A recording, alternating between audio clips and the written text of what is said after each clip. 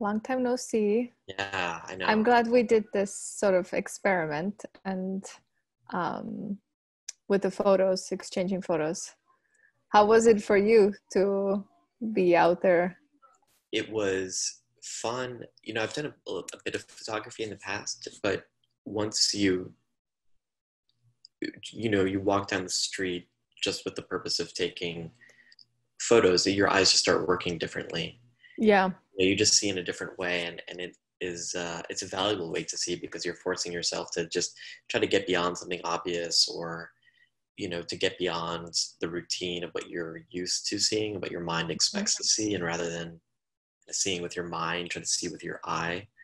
I love the first photo. I was like really taken by it.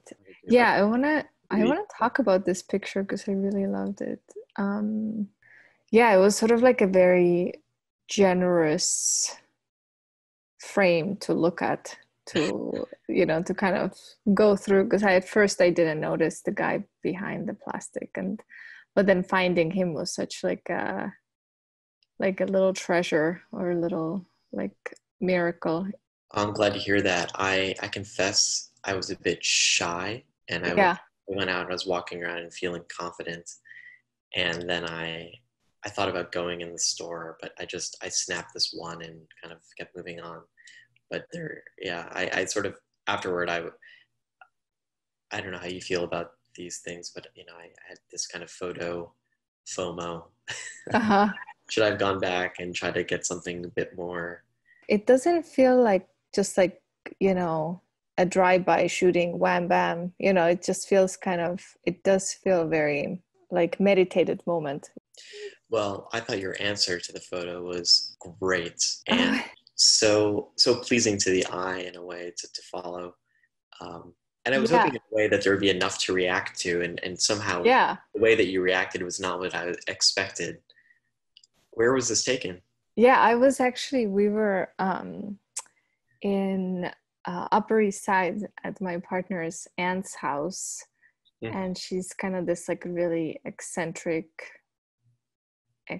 woman, and then I was just like literally I got your photo when I was like laying down with my son because he was taking a nap, and I was just like I was kind of like, because I was on my phone, I had to kind of zoom in and take your picture, and then because at first I noticed the big organ letters, and I was like, oh, that's funny, that it's like the word organ or weird. And then I started to kind of look around, and then I noticed this plastic and the drapery, and I was like looking, and I saw the drapes, Hmm. of this ant, and I was like, oh, this is like, I was thinking about just like, yeah, the plastic acting as drapes, and then me being in front of the drapes, and it just sort of like was like the most perfect moment you sent the picture, because I was literally like looking out of that window. Yeah, just thinking about also how you are looking into the store and I'm looking out the window, so I kind of liked also, I wanted to like have that play like. Well, yeah, it was seeing this response that made me kind of excited about the concept because it was automatically it clicked. But I was moving around. I was on the J train, which was fruitful because it kind of gives you advantage on a lot of different little worlds outside of the window. And the train was just stopped for a long time, and then I grabbed this just the very obvious way of just seeing the air conditioners and Mm-hmm. um, in a quite a different setting.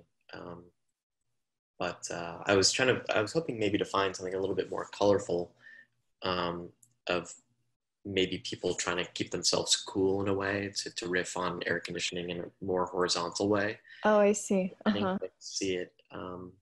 But then, this kind of had the details of the kind of the moment that we're going through, which Mm-hmm. I think was interesting. I think just the fact that it's now you see, I pay so much more attention to people's windows and stoops or doors or fences, or like, I feel like everybody's like is presenting all these signs, and it's just sort of like, if they're not screaming out loud, they're like, making signs, and things are spelled out. So I think it's sort of, this will be like even though it's like it might feel like a small moment, or kind of not a very interesting moment, just like a glance out of the subway train. But then it's like, that's what photography is so cool, because it's like, oh, then there are things that you might have not noticed. You might have not noticed all these chords, or like exactly what was on this sign, or there's this other store sign that's showing up. And so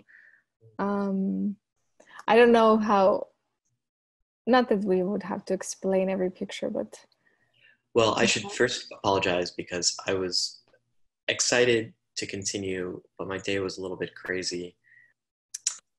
I was looking forward to responding. The rain kind of kept me in, and then I got tied up with a little bit of work. But I'm curious to hear a little bit about where this comes from.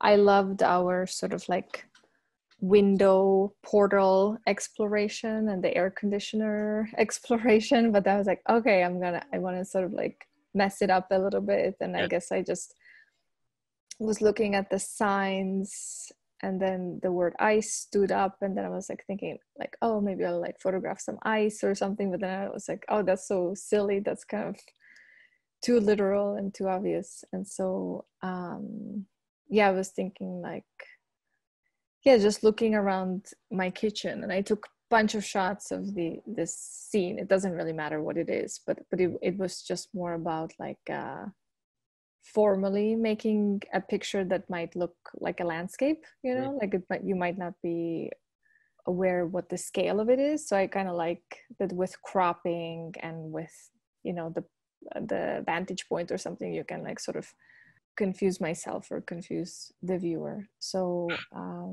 I appreciated that you sort of injected a new line of thought and sort of reminded me of the different ways that we can think about photography. And that seems, promising as a reminder to the project as a whole of, it can, we can zig and zag. And yeah, I think I wanted that because I always like, I have, and also at nighttime in my kitchen, I have this really weird light that comes across from somebody else's yard or something. It just looks very like David Lynchian, and so I'm always like have this like before I go to bed, like it just looks really ominous or weird. And I was like, oh, I couldn't really capture that, but I was like, oh, maybe I could make a picture that sort of, it comes from the same mood or something. So yeah. So I guess I started thinking about where this might take us, and whether what we're doing now is this helpful as a process, or do we see this actually kind of as the product unfolding? The format of it, I think, is very interesting, and I started to think about ways in the end of how to compile it, and we could do something interesting like in like an animation program, like simulate like a text chain and have the images pop on as though in like an interface. Anyways, I was thinking about that, just kind of what the container for it ends up being in the end. And then, if we go down this route, do we want to think about like being more like curating what the photos are a bit more, or just letting the process play out a bit more naturally and just kind of having the end result be more or less a faithful sort of document of what we actually took with our photos? I don't know. Did any of those questions start coming up for you? Like I guess I still see this kind of as a like a phase where we're just gonna create some material that we can like derail from eventually, or not. Maybe it will just be something, like you said, we'll edit down and then we'll think about how to present it. And I like this idea that maybe it will be a slideshow or like like you said, animation or something. I don't know. I feel like I would like us to have like another week of having this back and forth Yeah. just to create some material. I think that's, yeah, totally cool to just keep this going, for another week. I think Yeah. it's a great way to generate ideas and to find the things that we're drawn to. And time can kind of prove to us what we come back to. And Yeah, I feel like the final form, like that's something that will haunt me in my own work all the time too. It's like, what is it all add up to, and what is it about? And like I always, I'm always like, well, my work is smarter than I am, so I have to figure it out after I make the work, like it will yeah, tell me something. yeah, So that's what I'm hoping always. I'm banking on that yeah, thought, that I can't be ahead of my work. Like I have to kind of follow it. as far as we can tell, I think somehow the final product is going to be in some kind of digital form. Mm-hmm. I think we could be open to having video and photo and whatever the container ends up being. Mm-hmm. Um, yeah, I think we should keep it going for another week Yeah. and keep exploring.